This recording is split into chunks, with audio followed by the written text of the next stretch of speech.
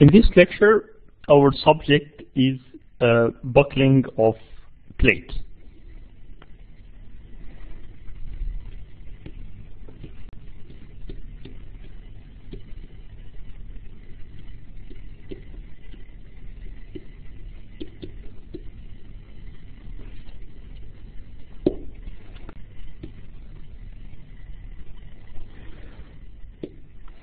The first thing to keep in mind whenever you discuss stability of structures, that instability can only occur in nonlinear systems.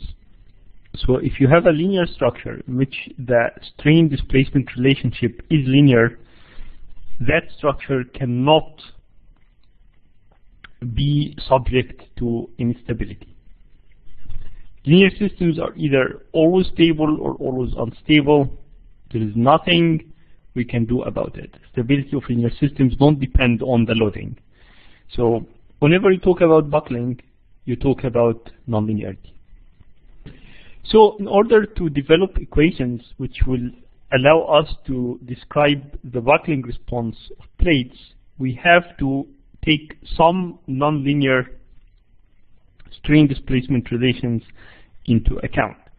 And this is exactly what we're going to do. We're going to start from moderate rotations. So instead of using linear strain displacement relationships, we are going to use the moderate rotation expressions which we have derived in our basics lectures.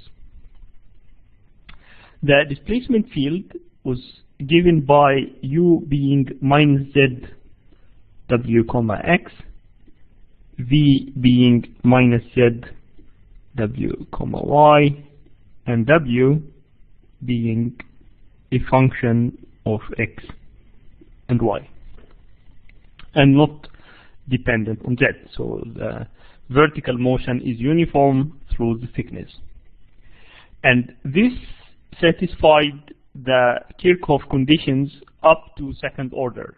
So these equations are valid already up to second order in rotation, which is wx and wy, and for this reason we don't need to modify the displacement field if we're talking about moderate rotation. So this displacement field is valid under the moderate rotations assumption. Okay. So in order to calculate strains when we have moderate rotations, we need to calculate the three rotation components around x, y, and z. So what we'll have here is rotation around x is w comma y minus v comma z over 2. So w comma y is w comma y minus v comma z is minus w comma y,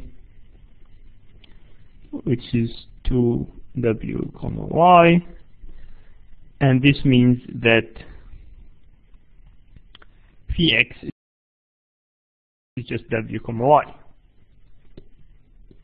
2 phi y is equal to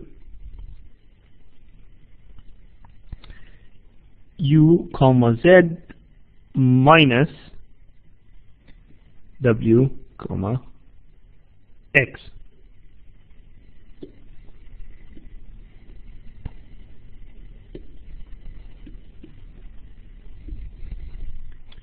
Which is going to be minus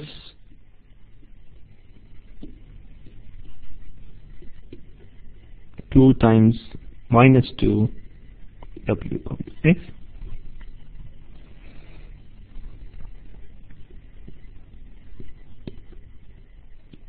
then we will have phi z, which is going to be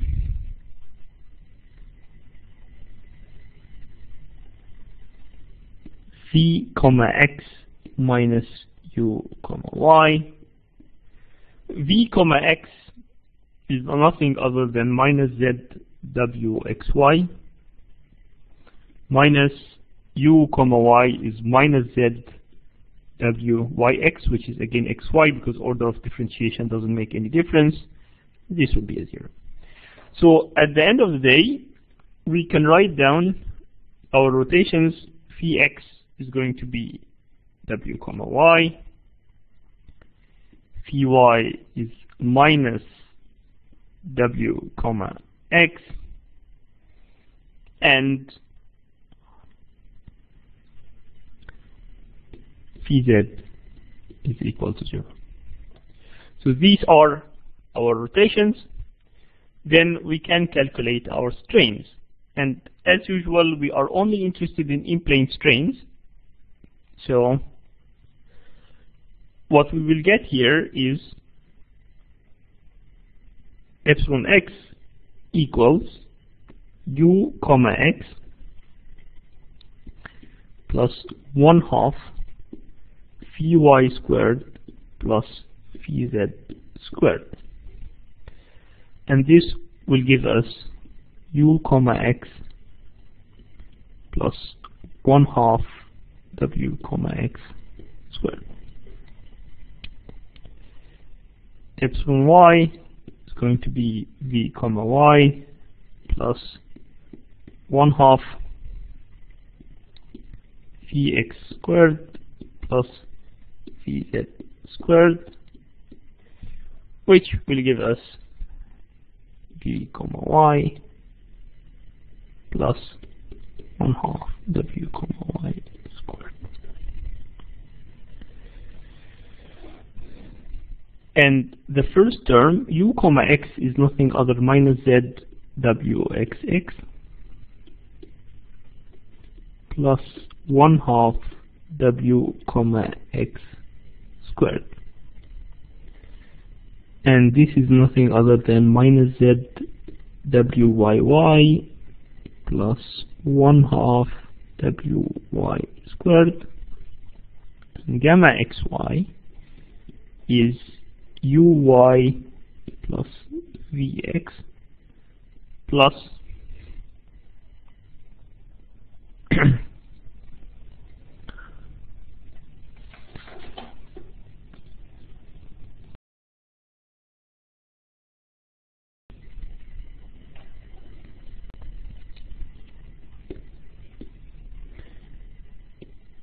minus phi x phi y, and this comes out to be minus 2z wxy plus wx wy. So you can easily see here that now our strains are formed of two parts. There are parts which depend on z, which are linear through the thickness. So these we can think of as the bending strains. But once the plate deforms enough that we cannot assume W to be too small, then there will be some stretching of the mid-surface of the plate, which manifests itself in the form of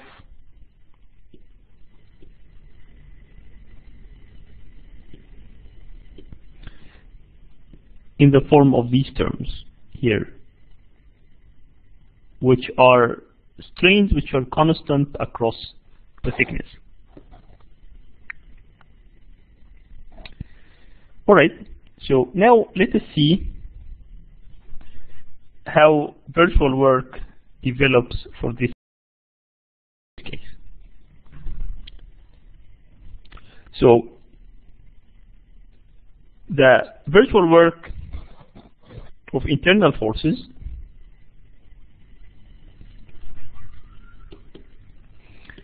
is minus integration of sigma x delta epsilon x plus sigma y delta epsilon y plus tau xy delta gamma xy dz dx dy. So that's standard definition. So now epsilon x, epsilon y, and gamma xy can be split into two parts. Bending strains, and these would lead us to the same bending, the virtual work due to bending that we obtained before, and we are not going to repeat that part. So you can think about it as the internal virtual work is split into two parts. Internal virtual work due to bending, which is exactly the expression we obtained in the previous lecture, plus the virtual work of internal forces due to stretching. And the one due to stretching is what we're going to derive in this case. So the stretching strains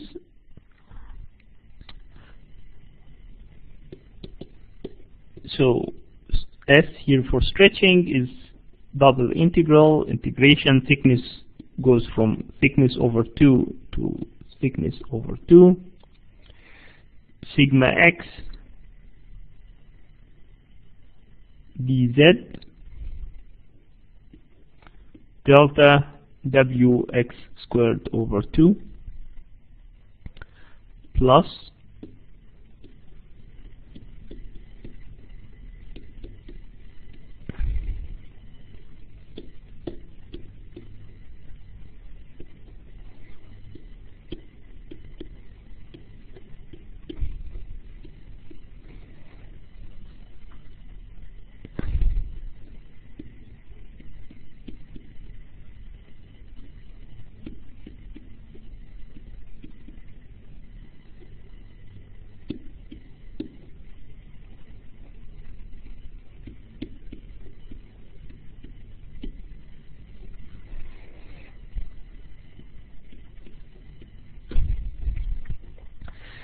and here we find that the virtual work done by internal forces due to this stretching is equal to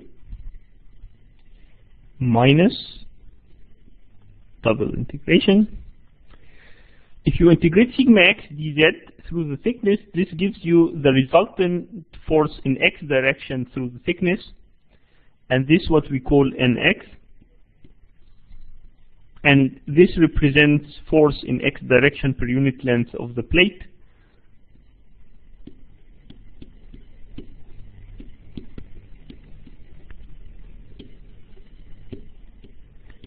Correspondingly, we would have ny, which is force per unit length of the plate in y direction, and nxy, which is shear force per unit length of the plate.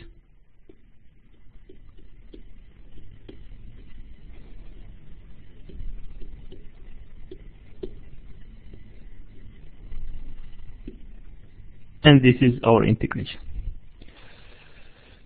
Because nx, ny, and nxy are in-plane forces, this virtual work is actually, we can think about it as virtual work due to in-plane loading. So this is the virtual work done due to in-plane loading, and we can write it.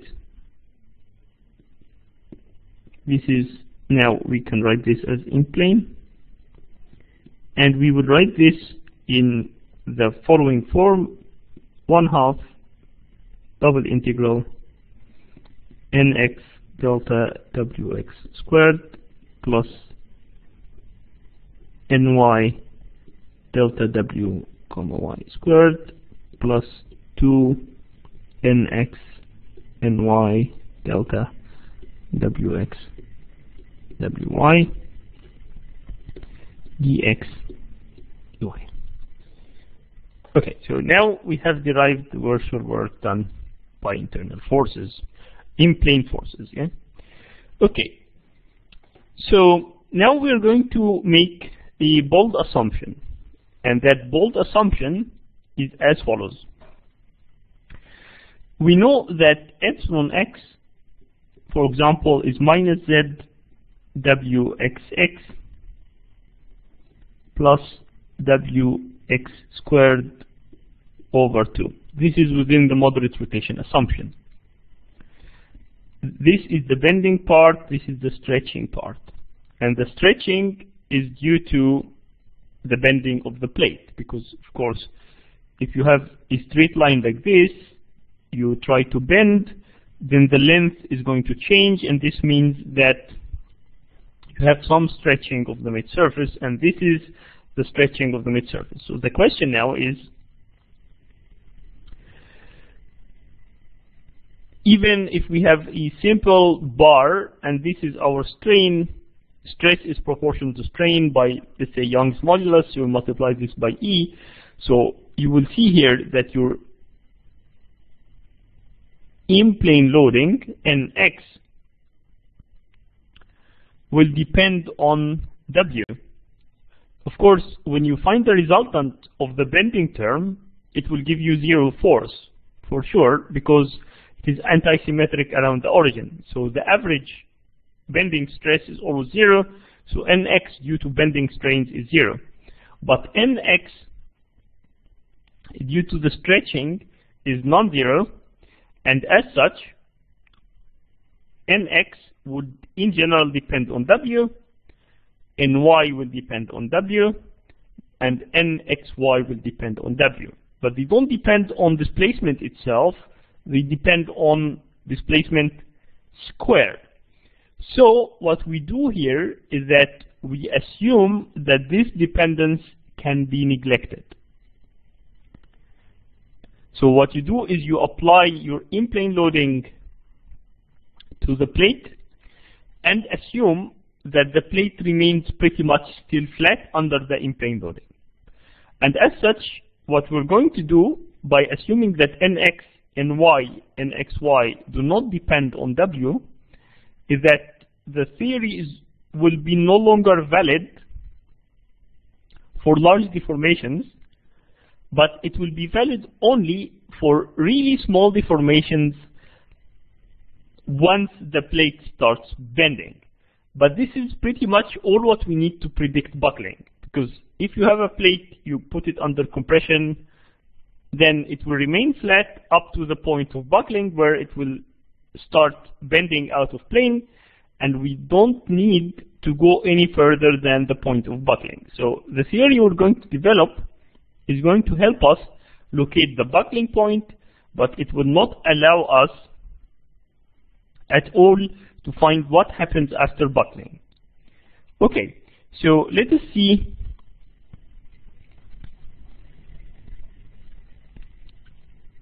what happens to the virtual work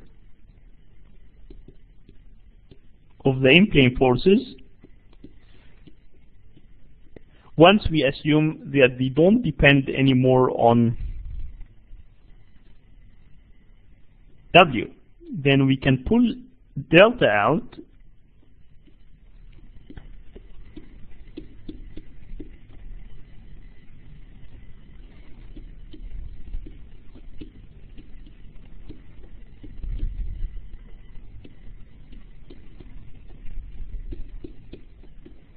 and write it in this form. But this means, from the definition of potential energy, that the virtual work done by in-plane forces is nothing other than minus delta VI, where I here for in-plane forces, where VI is nothing other than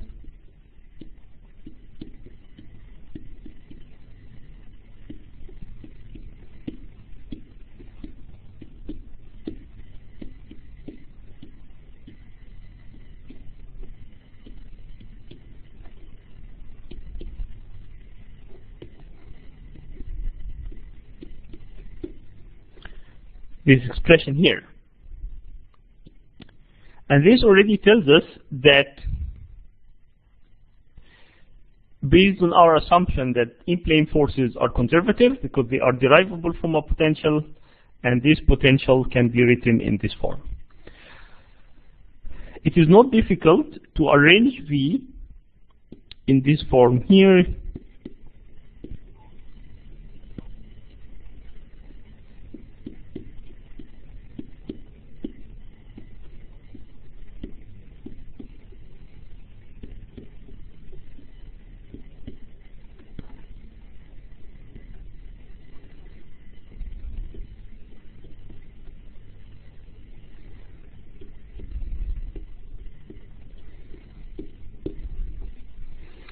And we will not use this form of the equation for much other than when we go to prove that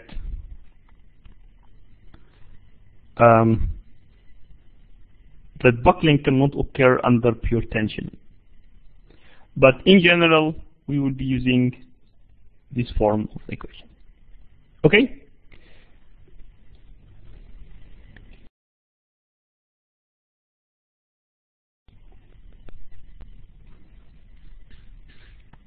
So now that we have the potential energy of in-plane loads, we are ready to derive the equations which apply in the presence of in-plane loads. So we are going to find equilibrium equations, but again by minimizing the total potential energy. So equilibrium equations.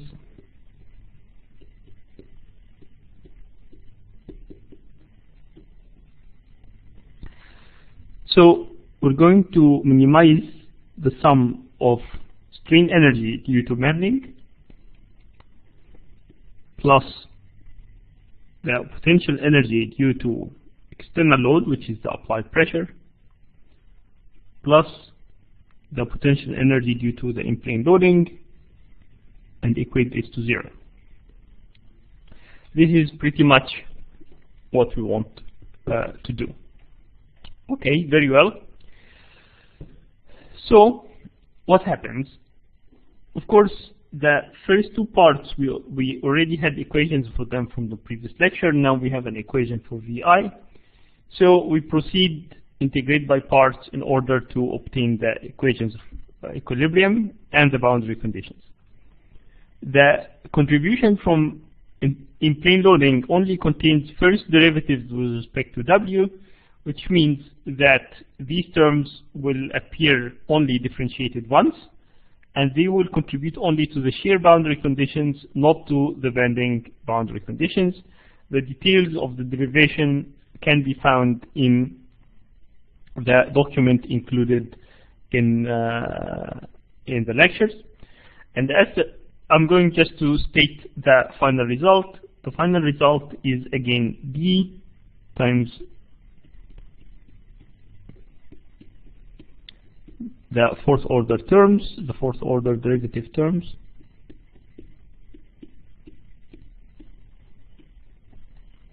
and then what you do, you get a minus sign, and then you have the in-plane terms, and these are going to be nx w comma x with respect to x plus ny wy comma y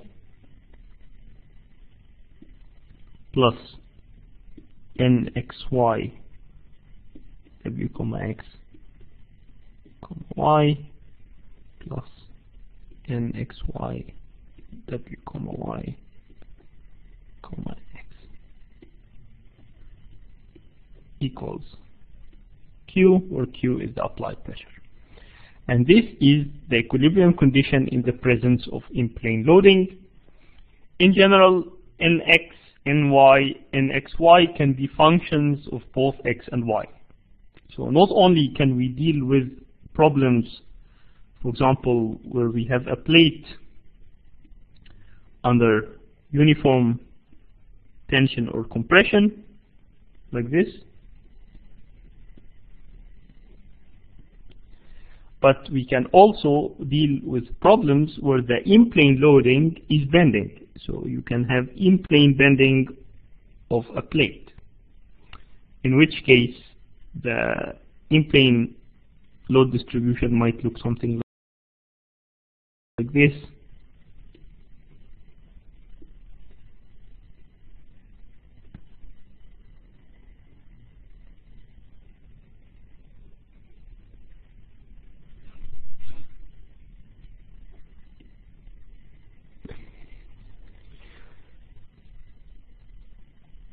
Of course, problems where nx, ny, and xy depend on x and y become a little bit difficult, because it's not only just a partial differential equation, but with non-constant coefficients. So we are going to stick to the simpler case where nx, ny, and xy are constants, in which case we can pull them out of the differentiation. In which case the equation will simplify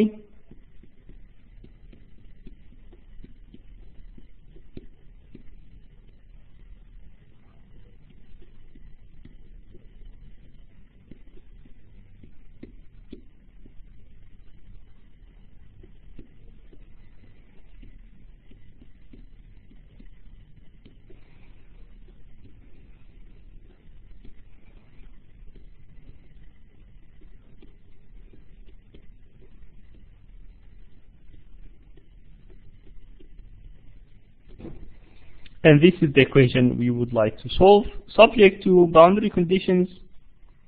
As far as the bending moment conditions, rotation conditions are concerned, they are the same as standard theory. If W is not fixed and you have shear boundary conditions, they will be slightly altered in the presence of in-plane loading. But we are not interested in this very much, because we will deal only with simply supported plates. Okay, so this is our partial differential equation, and we need to see if we can solve it for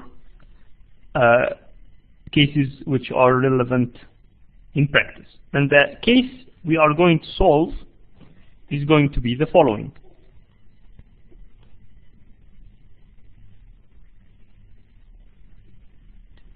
Again, a plate which is simply supported on all sides.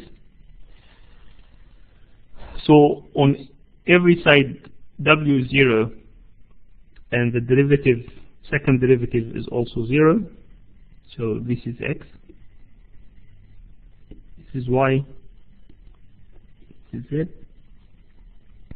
Here again W is 0 and wx x 0.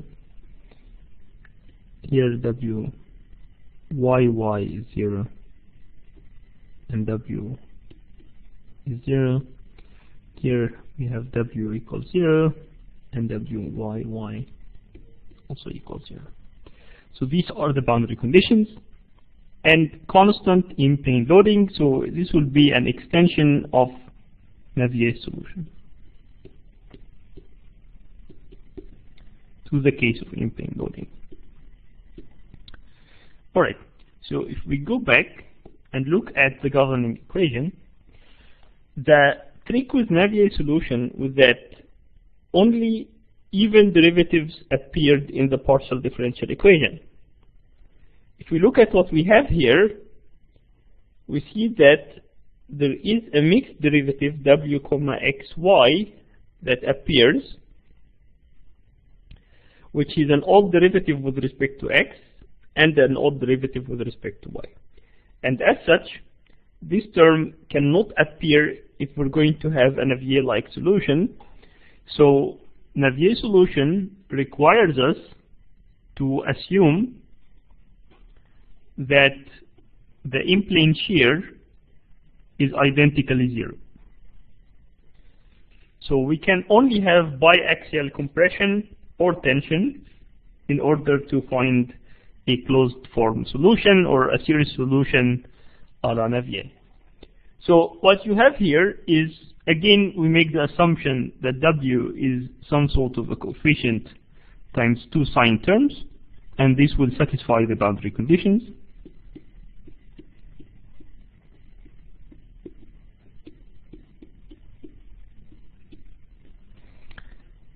And then we proceed and substitute this into the partial differential equation and equate both sides. So if we substitute this into the partial differential equation, we see that we will have d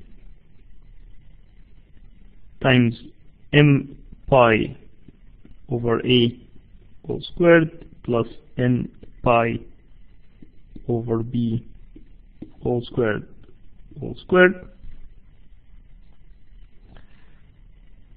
plus nx m pi over a squared plus ny n pi over b squared a m n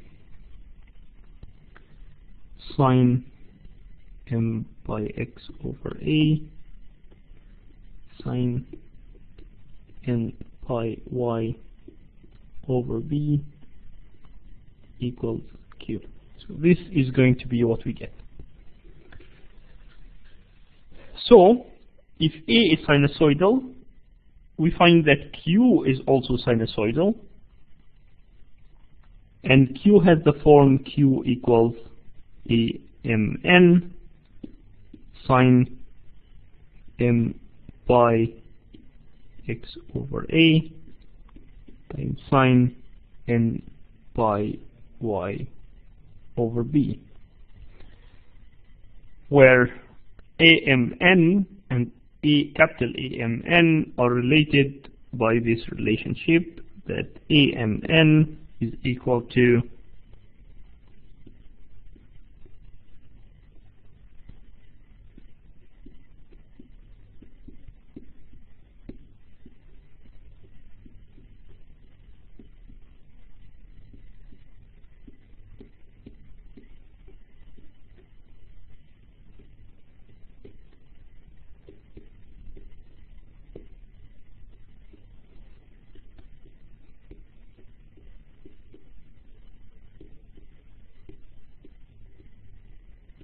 whole squared.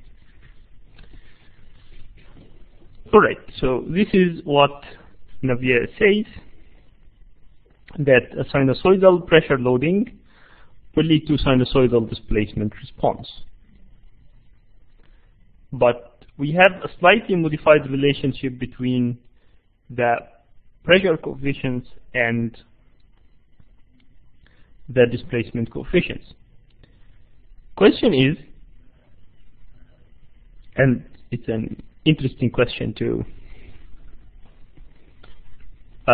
consider here. So what's the difference between this and what we had before? Not really a big deal. Finding the coefficients of the pressure series, because in general if the pressure is not sinusoidal, then we express Q as a series and write it as sum of sinusoidal terms,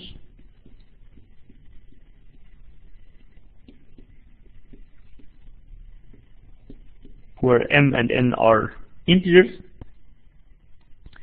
Finding these coefficients is exactly the same as we did for the classical Navier solution where we didn't have in-plane loading. And then once we have the small a's, we can calculate the capital A's, and from there we have our displacements, we have our bending resultants, and so forth and so on, and we can calculate our stress distribution.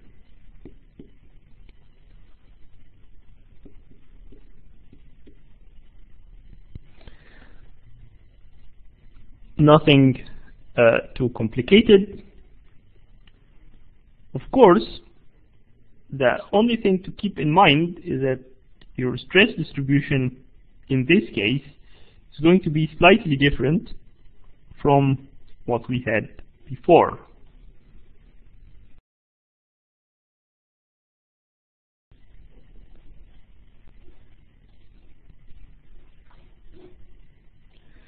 Because now we have in-plane loading, the stresses will not only be linear in Z, there will be also stresses which are constant through the thickness due to the in-plane loading.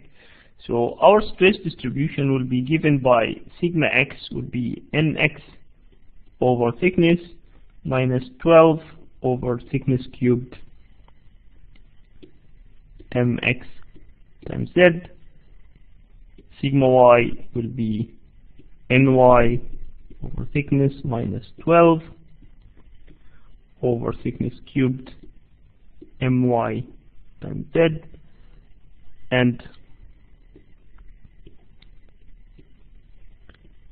tau xy is going to be nxy over thickness minus 12 over thickness cubed myx times z. So the only difference is that there will be a shift in the neutral axis for stresses. So instead of having the stress as the mid-plane equals 0, it will be non-zero in the presence of in-plane loading. Other than that, everything goes exactly as in the classical case where we didn't have any in-plane loads applied. Alright, so this is so far so well. Now we come to a discussion of buckling.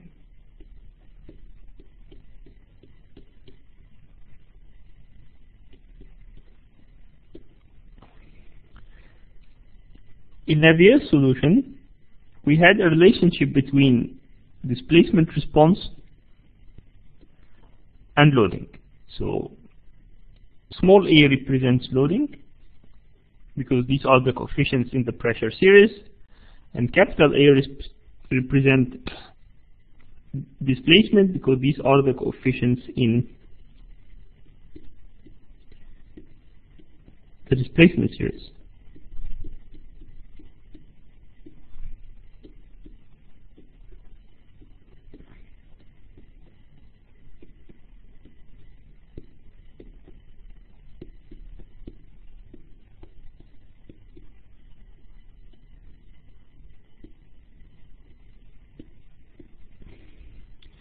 Alright, so this is the equation we have here.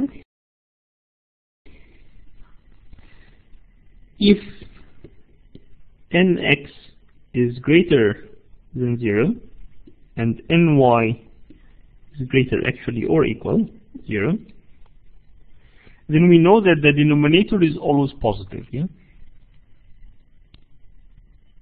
So if amn is finite, so if the coefficients of the load are finite, which they are always finite even if we have concentrated force as we have seen in the previous lecture, then the coefficients of the displacement series are finite and the amn will also converge very quickly to 0. So we have a convergent series and displacement is finite. But this might not be exactly the case if we have compression. If either nx or ny is sufficiently negative, or both of them, then we can have a situation where the denominator becomes 0. And if the denominator becomes 0, this means that either that your plate will have non-zero bending for 0 loading. So if amn is 0 but the denominator is 0, then you get 0 over 0, which is indeterminate. Or that for finite loading you get infinite displacement. Of course, the theory we're working with, as I said in the beginning, since we assumed nx and ny and xy, they don't depend on w, will work only for small w. So as soon as your prediction is that w's are large, then you know that you're no longer valid. But it already tells you that the displacement will grow, and what happens after they grow in magnitude we cannot predict anymore. Of course, they would never go to infinity. In either case, this defines buckling. Either you define buckling as loss of stability, so that you will have non-zero deflection under 0 loading, so you'll have non-zero lateral deflection under 0 lateral loading, or you can define it as excessive deformation under out-of-plane load. Both are good definitions for buckling. So end of story is buckling condition is we set the denominator to be equal to 0. And since buckling occurs for compression, we are going to write that equation in this form.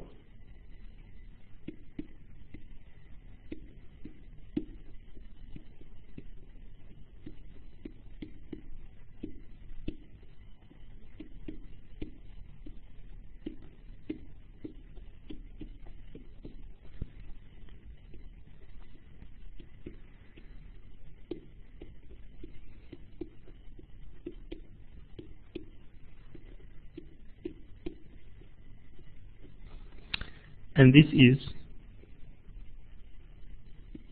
condition for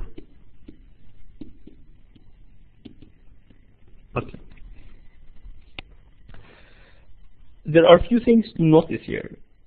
And the first thing to notice is that this condition will depend not only on plate properties like plate stiffness D or plate dimensions A and B, it will also depend on N and M. And N and M are arbitrary integers. And this means that there is not a single buckling possible of a plate.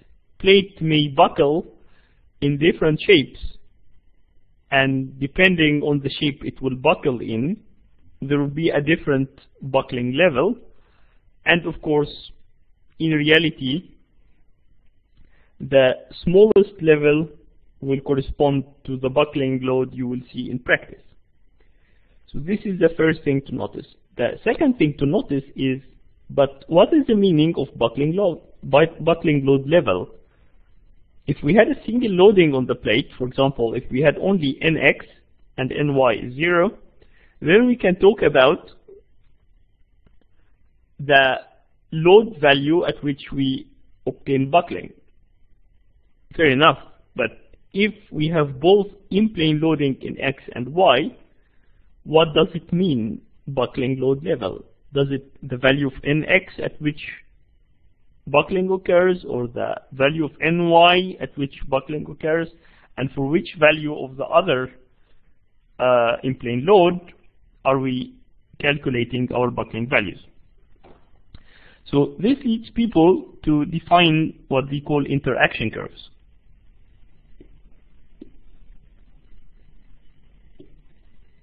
So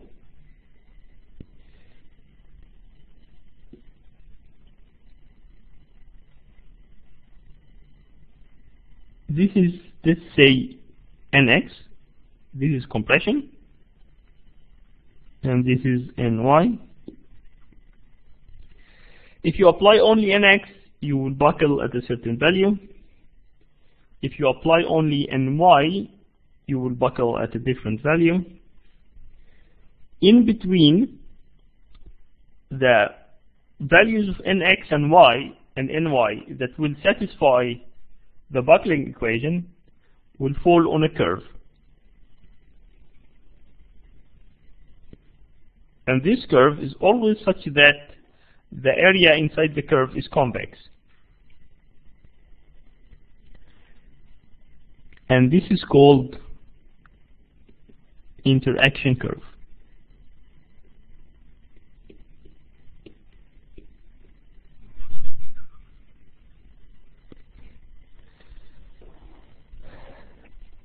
Alright, so let us say I have a plate and I have the interaction curve for the plate, and let us say I know that loading is Nx equal to 1, some unit force per unit length, and Ny is equal to 2. So for example, we have a point here. So this point on this diagram here represent the actual loading in the plate. Okay, so since we are inside the interaction curve, we know that the plate is stable under this loading. If we loaded the plate and the point was outside the interaction curve, then we know it is unstable. If it is on the interaction curve, then it is critical. Alright, So, but the question is, for the point we have just indicated here, what is our margin of safety?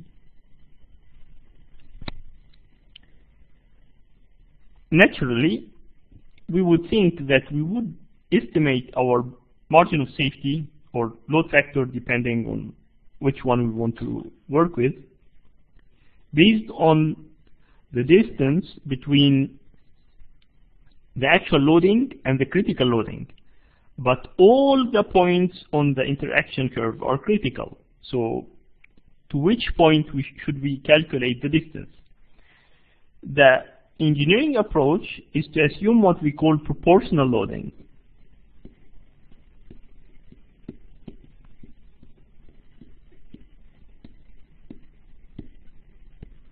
So if we're talking about actual loading, nx equals 1 and ny equals 2, of course in compression, so we actually assume that nx is equal to minus lambda and ny is equal to minus 2 lambda,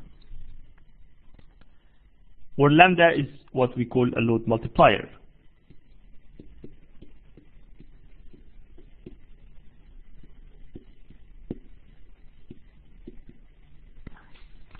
And proportional loading would be loading along this line here. So this is our loading line. Lambda equals 1 when we have the actual load applied, and there will be a value of lambda at which we intersect the interaction curve, and this is our lambda critical. If lambda critical is larger than 1, then we have a factor of safety which is larger than 1, which means our structure will not fail under buckling.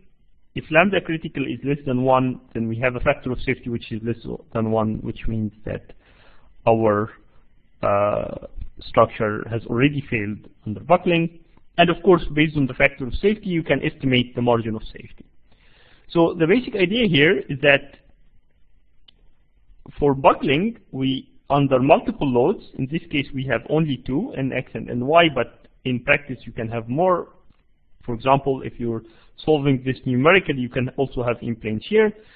So you have multiple loads applied at the same point. So what we do is we find only a single load multiplier, and this is our buckling level. Just by assuming that all applied loads will be increased or decreased proportional to each other up to the buckling level, which can be anything. So this is actually the second thing to keep in mind, that when you have multiple loads, you actually don't necessarily need to calculate a buckling problem trying to find multiple unknowns. You always, by assuming proportional loading, you can reduce the problem to finding a single load amplitude.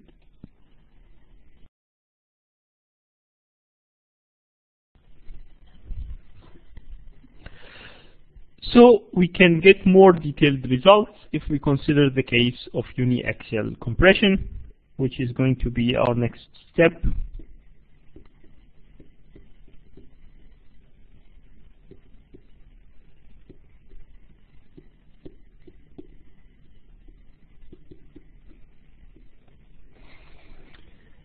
We will assume ny equals 0, in which case the value of nx at buckling will have to satisfy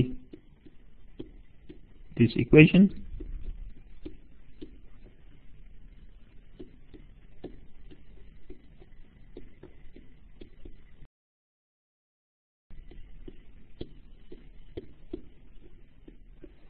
Yep. Of course, we can divide by m pi over a squared, since m is an integer, non-zero integer, and m pi over a is not 0, in order to get the condition for buckling a little bit simplified. With fairly little algebra, we can write this equation as pi squared d over b squared times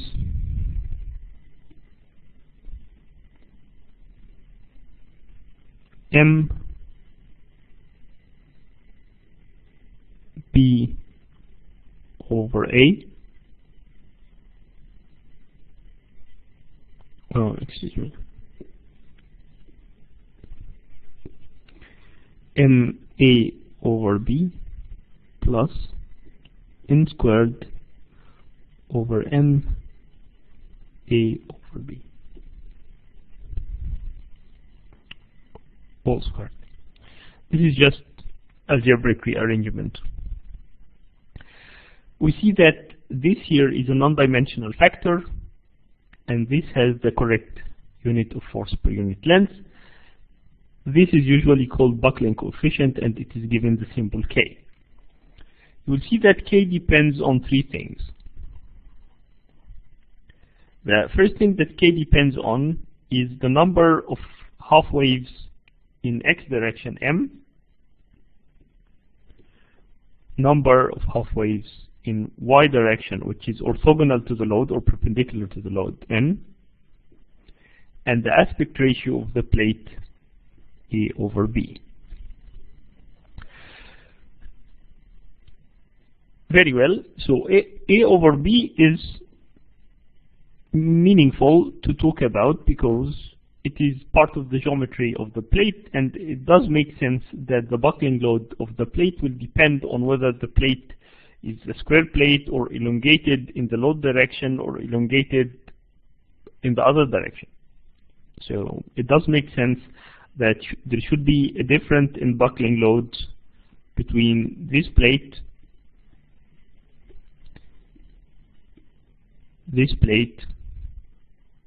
all of them simply supported on all edges, and this plate.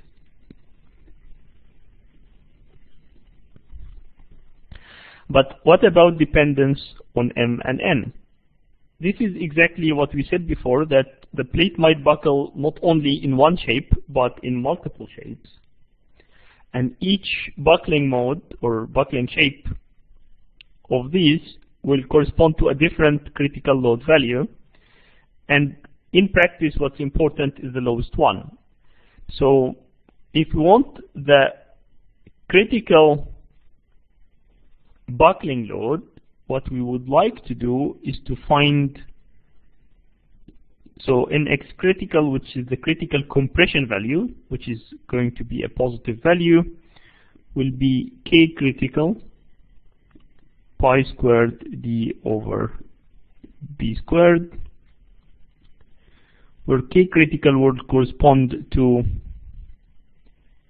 the lowest possible value of all buckling modes, which means that you take the minimum over M and N of K. So trouble is M and N are not continuous variables. If they were, we would have differentiated, but these are integers. You cannot differentiate with respect to integers. So the standard way is to enumerate. So you start trying values of M and N, you scan values M and N from 1 to a large number, and you find the minimum, and this is your buckling load. In this particular case, things are not that bad because we know that K is equal to M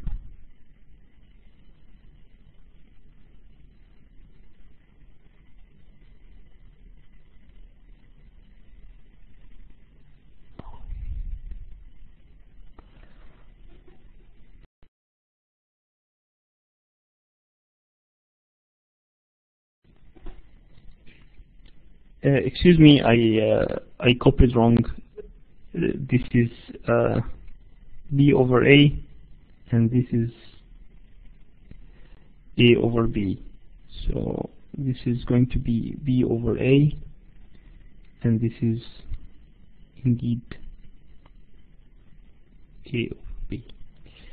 So it is m over r plus n squared over m times r all squared. So this is going to be our buckling factor, and we see that k is an increasing function of m. If you increase n, k always increases at a fixed value of m and r. So the minimum always will occur at the smallest possible value of the number of half waves, or the number of sine half waves in y direction, and this means that the most critical case is n equals 1. So if you have a simply supported plate, it will always buckle in perpendicular direction in one half wave. So it's always one half wave in the direction perpendicular to the load. How many waves in the direction of the load we don't know, but then we can consider only the case k equals m over r plus r over m whole squared. And it is our job now for a given value of r, which defines the geometry of the plate, to find the minimum value of k by changing m from 1, 2, 3, 4, 5, and so forth and so on. We cannot judge about m because it's very clear that for a given r, the first term increases with m increases, the second term decreases, so there will be some sort of a minimum somewhere in between which we cannot tell beforehand, and we cannot find it by differentiation because m is not a real number. So classically, what people do in this case is that they create a buckling chart where they plot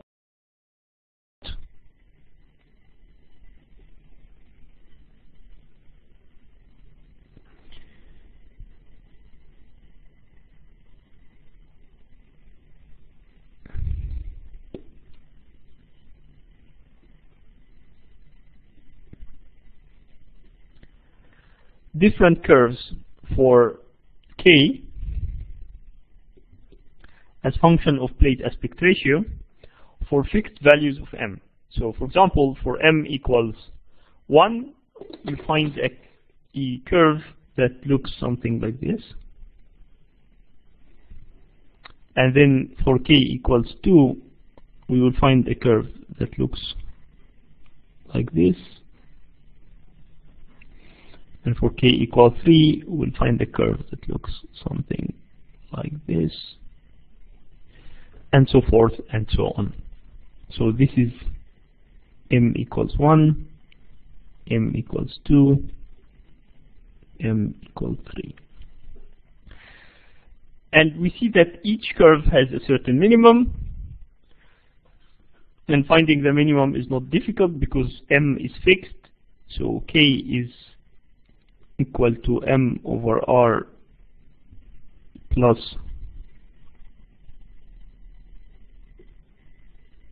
r over m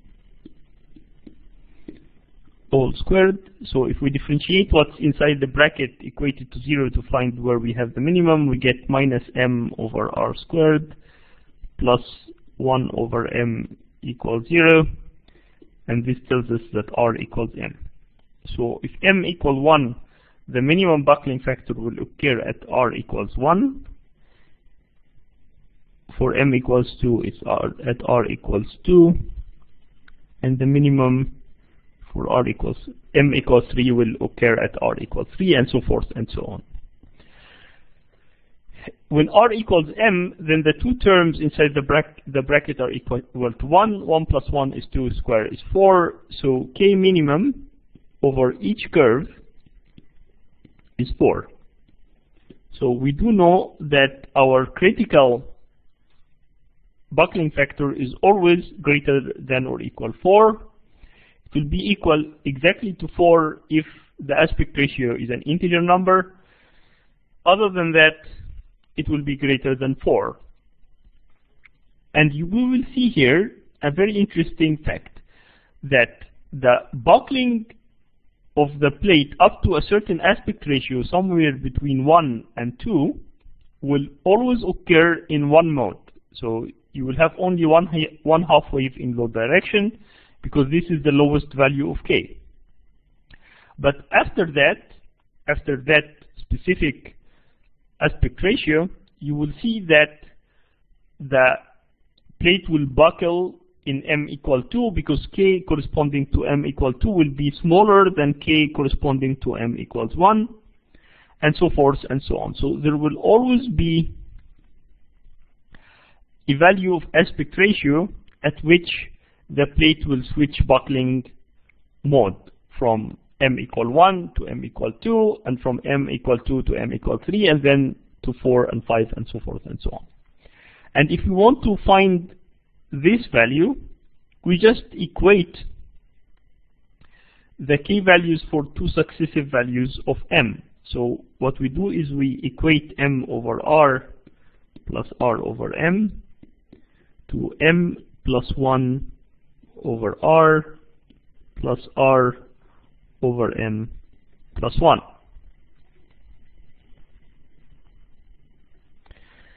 And this is really nothing other than m over r plus 1 over r plus r over m plus 1,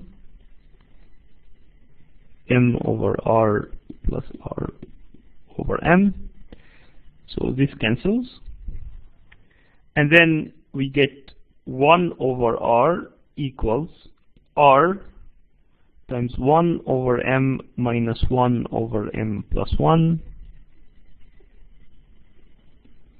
which is nothing other than r over m plus 1.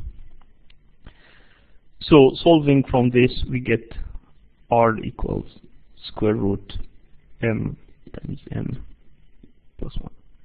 So for between 1 and 2, we switch at square root 2. Between 2 and 3, we switch at square root 6. Between 3 and 4, we switch at square root 12, and so forth and so on.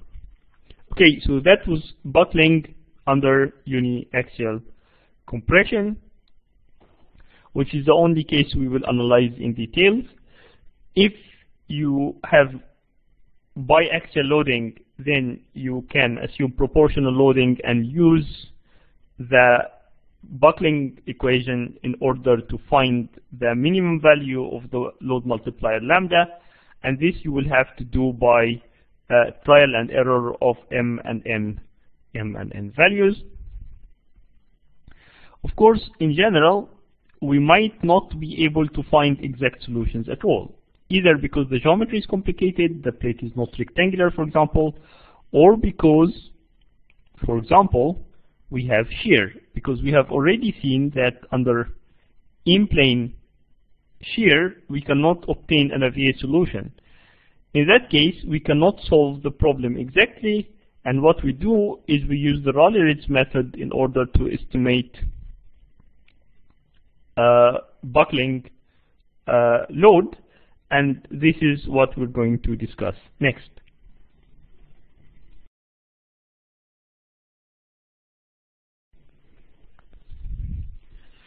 The last topic we're going to cover in this lecture is the relationship between buckling and energy. So we have seen already that we can define buckling two ways: either very large deformation under finite lateral loading, or indeterminate deformation in the impending deformation under zero lateral loading.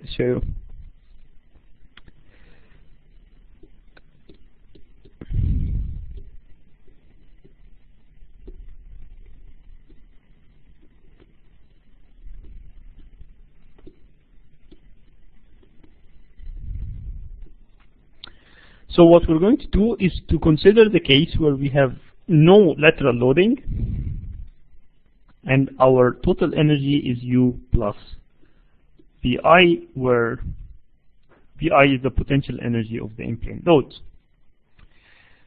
The expression for U is quadratic in displacement, and the expression of in-plane load is quadratic in displacement,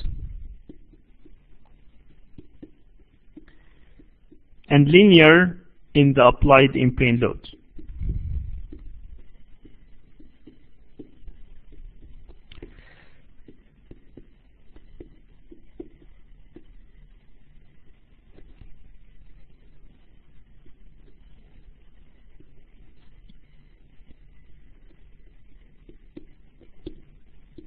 Yeah. Okay. So if we replace the in-plane loads by a load multiplier in order to work with proportionate loading, then Vi will be multiplied by lambda. So if we multiply these by lambda, then this is also multiplied by lambda. So in general, the total loading is U plus lambda Vi, or Vi depends only on Nx, Ny, and Nxy as parameters, and depend on the unknown displacement W. U will depend only on the unknown displacement W. And lambda is our unknown buckling load multiplier, which will decide on the factor of safety for buckling of our plate. Equilibrium says that delta U plus lambda Vi is equal to 0.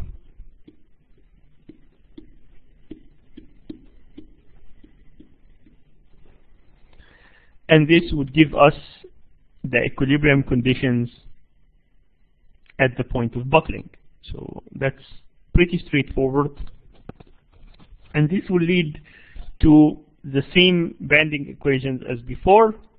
We'll just replace Nx by lambda Nx, Ny by lambda Ny, and Xy by lambda Xy. And the right hand side will be 0 because here we don't have any lateral pressure. So that's pretty much okay. But what would be the correct value of lambda to choose? What the value of lambda at which buckling will occur? So let us assume that we have a displacement our displacement is W, and that we increase the displacement by a factor, a certain amplitude A. So since U is quadratic in W and V is quadratic in W, our total potential energy is going to end up being A squared times U plus lambda Vi, where U and Vi are both function of W. A is just the multiplier by which we multiply our displacements. So now, if instead of minimizing with respect to all possible displacements, we just assume that we just changed only the amplitude of the whole displacement of the plate, then minimizing total potential energy, or setting it to be stationary, which is the condition of equilibrium, just says that we differentiate with respect to A and set to 0. And this would give us A times U plus lambda Vi equals 0. And in general, the solution for this will be A equals 0, which would mean 0 displacement amplitude. So the plate is going to remain flat. It will not bend, unless we have a critical condition where U plus lambda Vi equals 0, and this would be the condition for buckling. So the displacements at buckling will satisfy U plus lambda Vi equals 0, where lambda is the critical value of our load multiplier, which is the value at which buckling occurs. It's very interesting also to see total potential energy is quadratic in amplitude. So if this is amplitude, this is total potential energy. If U plus lambda Vi is positive, this energy is convex like this. So this is U plus lambda Vi greater than 0. So that's why we're stable. If it is less than 0, it is a parabola in the opposite direction, which doesn't have a minimum at a equals 0, but a maximum. And that's why we are unstable. And the critical condition is exactly when it is 0. And this is actually the point at which you can have a non-zero amplitude. So essentially, for lambda lower than the value U plus lambda Vi equals 0, you are stable. After that, you are unstable. And this tells us that lambda critical is equal to U over minus V of the in-plane loading. U is strain energy, bending strain energy, which is always positive. So in order to have a positive lambda critical, which means you load in the same direction in order to buckle, Vi has to be negative. And if we recall the expression we obtained before for Vi, we wrote it in matrix form, and it took the form Wx Wy times Nx Nxy Nxy Ny Wx Wy dx dy. So if this matrix here, which is just the tensor, it's really the tensor of the in-plane stress, in-plane loads, which are similar to in-plane stresses. If this is positive definite, or even semi-definite,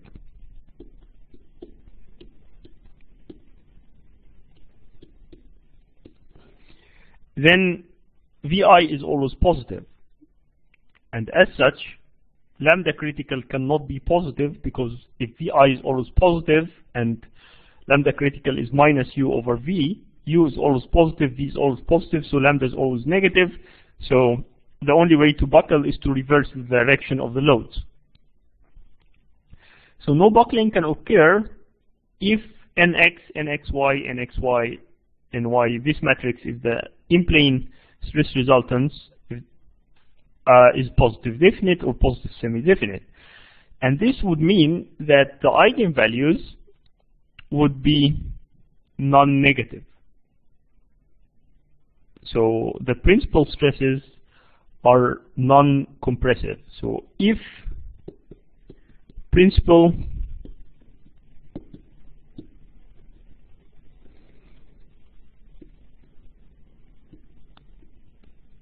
loads, which are similar to principal stresses, these are the eigenvalues,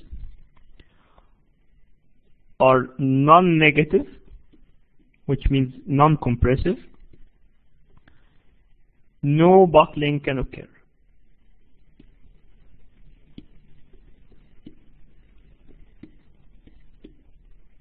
And what this means is that buckling requires at least one of the two principal stresses to be compressive. If you have at least one of the two principal stresses compressive, then buckling will occur.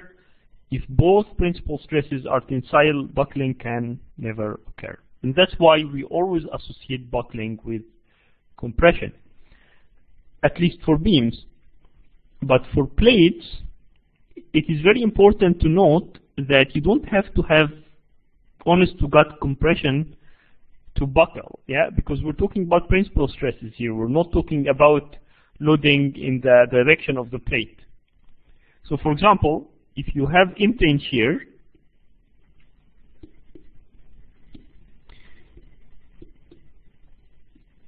we know that in-plane shear is equivalent to, at 45 degrees, it is equivalent to tension in one direction, which is equal to NXY, and to compression in the other direction, which is equal again to NXY. And this means that under shear, you would get a compressive principal stress, and if you have compressive principal stress, then buckling will occur.